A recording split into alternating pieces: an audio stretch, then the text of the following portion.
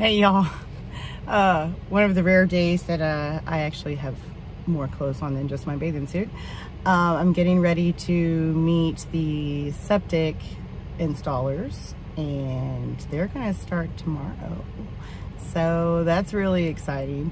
Yeah, there's a lot of stuff going on around back. There's a road coming in and I get to go and pull my temporary RV permit and my temporary construction electrical permit this week, and there's a lot going on. I'm excited.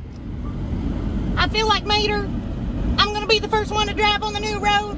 No, I'm just teasing, it's not done yet. Busy day around here. That is Rick Fisher with I-10 Septic, and they're about ready to unload their equipment and start that in the morning. Yay! I'm sitting in the air conditioning in the car cooling off, y'all. But this is Golding Enterprises excavation. And they got a big 145 running in the back right now. And this is Sabre up here, leveling out the rest of it so that we can get our road on through. And it's possible it could be done by the end of the week. Back to the pond, we shall see. Depends on when the materials come in. We're doing 4 inches of crushed concrete right now. So here's some markers for you. There's a two little palms and some boards here. But your road up there is pretty level. And if we bring it, and that down there is too, under the trees. So there's just this little mud puddle here that we've been sharing.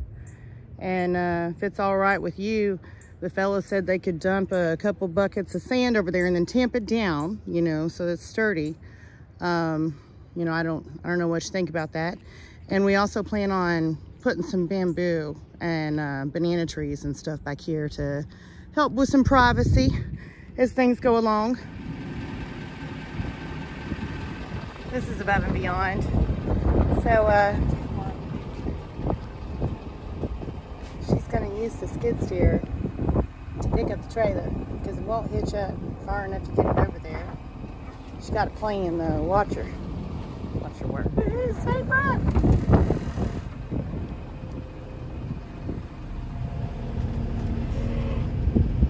She's got such a gentle touch. Maybe I should move.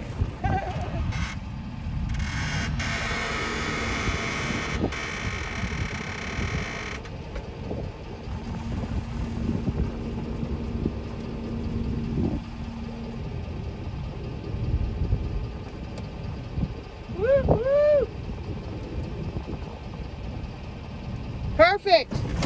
Watch her go. Woo, woo! Yay, yay! Applause, applause. Kudos for Sabra. Relocating little tool shed. Future home of Franklin's General Store.